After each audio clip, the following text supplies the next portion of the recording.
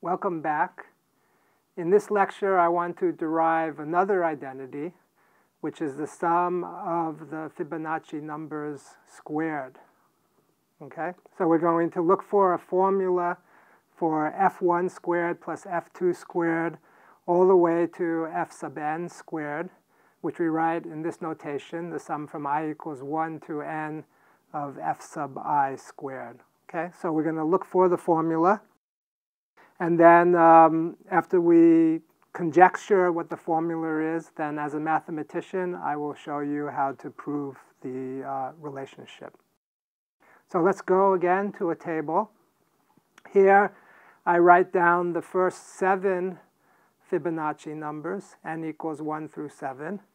And then the sum of the squares. So the first entry is just f sub 1 squared, which is just 1 squared, is 1. Okay. The second entry, we add 1 squared to 1 squared, so we get 2. The next entry, we have to square 2 here to get 4, and we add that to 2, which is the sum of the squares of the first 2. So we get 6. And 6 actually factors, so what is the factor of 6? 6 is 2 times 3. Okay. That kind of looks promising because we have 2 Fibonacci numbers as factors of 6. For the next entry, n equals 4, we have to add 3 squared to 6. So we add 9 to 6. That gives us 15. And 15 also has a unique factor, 3 times 5. And look again, 3 times 5 are also Fibonacci numbers. Okay? The next one, we have to add 5 squared, which is 25. So 25 plus 15 is 40. Before we do that, actually, we already have an idea, 2 times 3, 3 times 5. And we can look at the previous 2 that we did. So we have 2 is 1 times 2, so that also works. And 1 is 1 times 1. That also works. This one, we add 25 to 15, so we get 40. That's 5 times 8, also works. And the next one, we add 8 squared is 64 plus 40 is 104, also factors to 8 times 13.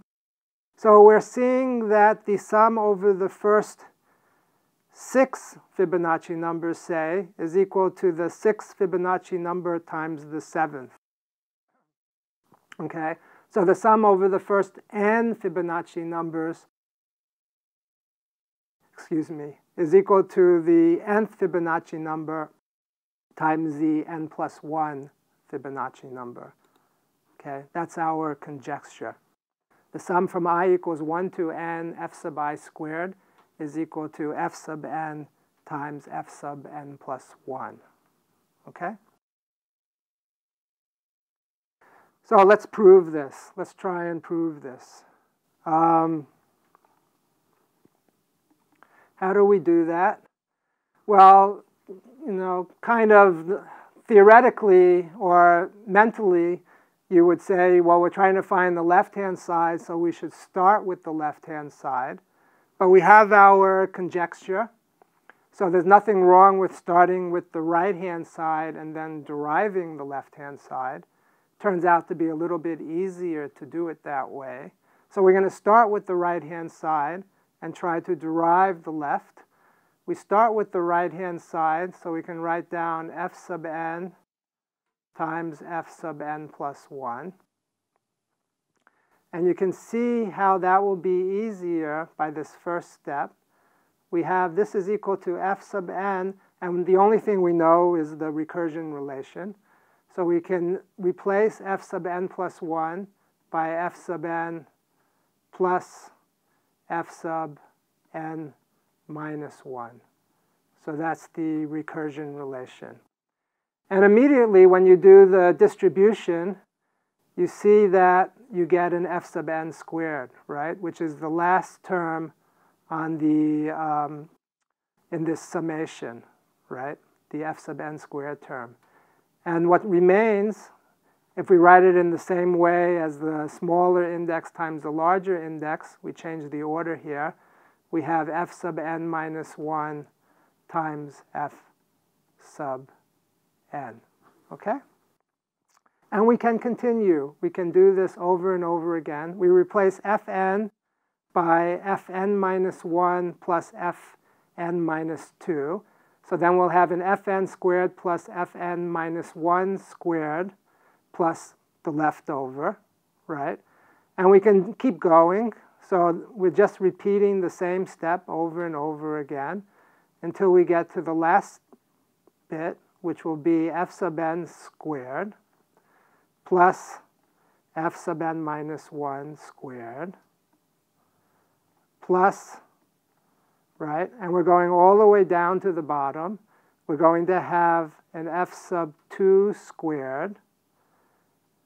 And what will be the last term, right? The last term is going to be the leftover, which is going to be down to 1, f sub 1,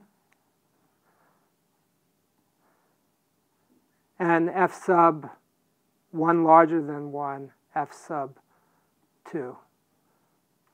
Okay?